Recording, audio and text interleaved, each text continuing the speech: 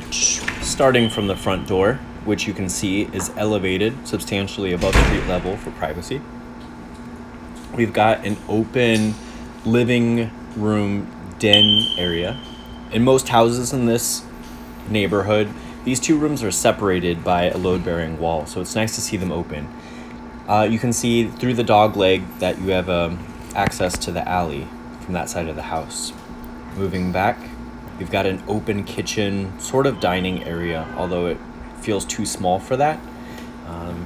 And what could be either a mud room or a more informal transition to this large deck on the outside that's built above a garage. I'm gonna head out here, and you can see the condition of the deck, in my opinion, is not very good. I don't think it's in imminent danger. It's just that because it's made of wood and it doesn't look like it was sealed very well, it could be a problem. Going back into the house and through the kitchen, we're now transitioning into the upstairs. Sorry about that. This is the first room facing the front of the house with a walk-in closet.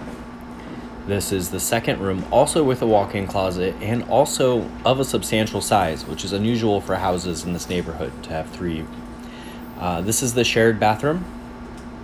And this is the master suite, which has dual vanity bathroom, shower, toilet, a lot of natural light, and a substantial amount of space with 2 exposures and a walk-in closet. We're now on the lower level. The stairs were under, or the access point was under the stairs. We're towards the front of the house now, looking back. The space looks smaller than it is because it was painted dark. There's an exterior door that goes to that dog leg, so you have access to the alley. You have hookups here for a washer and dryer.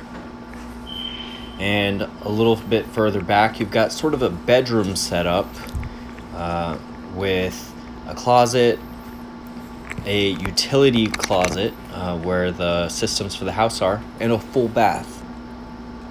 This area also has a door that leads to the garage. The garage could fit up to 3 cars. It's double width. One of the cars would have to be parked tandem, but it's a great amount of space. I want to point out here, the floor is buckling in the kitchen due to water damage.